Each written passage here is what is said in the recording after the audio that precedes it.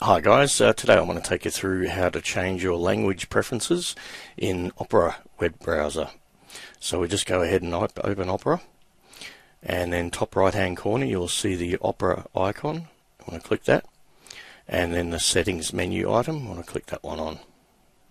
It'll open up the settings tab, and again on the left you'll see the advanced item there. We want to click that, and then down the bottom you'll see browser. I want to click that one. And then we scroll down past user interface, and there'll be a section there called languages, and we want to click on the first option there. Now currently I have English United States as my preferred web page display language.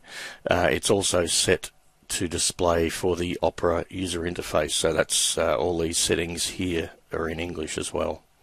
So to add a language, we just click add languages, and I'll add French.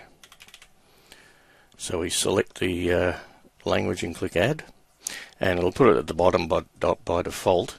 So we just click on the three vertical dots there and click move to top. Alright, now you can also set it to display Opera in this language, so that means all the settings here. If you just check that box, you will have to restart it. I don't want to do that, so I will uncheck that. Okay, so we'll go to Google and check to see if that's working, and as you can see that's displaying in French now. So it's pretty easy.